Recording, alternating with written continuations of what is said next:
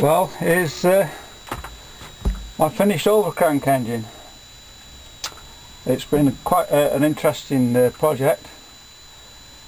It only uses one casting, which is for the flywheel.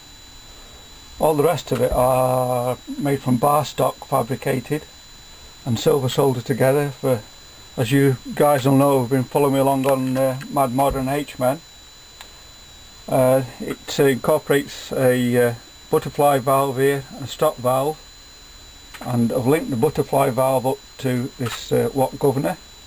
It's got a little pulley, attached another pulley back of the crankshaft here. I'll just wind it over slowly so you can see the action. This is the overcrank. You see, it's the little end's connected to this part here, rather more conventional the other way, and it turns out to be a very compact engine. These things must have been used in the thousands in industrial times, in the age of steam, for powering small workshops, etc. Anything else to say about it? The pulley flywheel is I've fabricated that up from a piece of tube, a piece of extrusion in the middle, and spokes there, and they're all Loctited together. I was quite surprised just how well it held together actually. One of the keys with Loctiting, if any of you guys know, is having enough surface area on the bond. If you only have a small surface area, it stands to reason you're not going to have a very strong bond.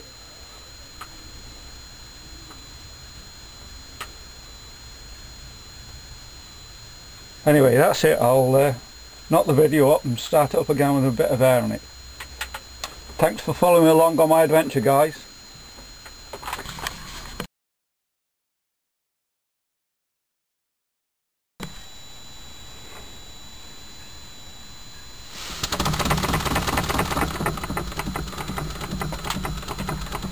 There we go, she's just ticking over nicely now.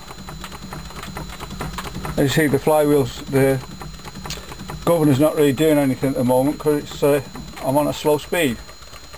I'll just turn that around a little bit so you can see the governor better. I'll just give it a little bit more air and you'll see the governor start to work.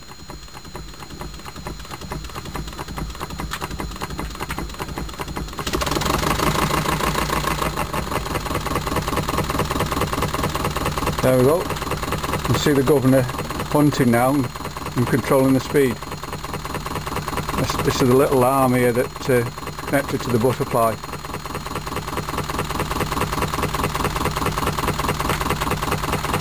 See if I can zoom in.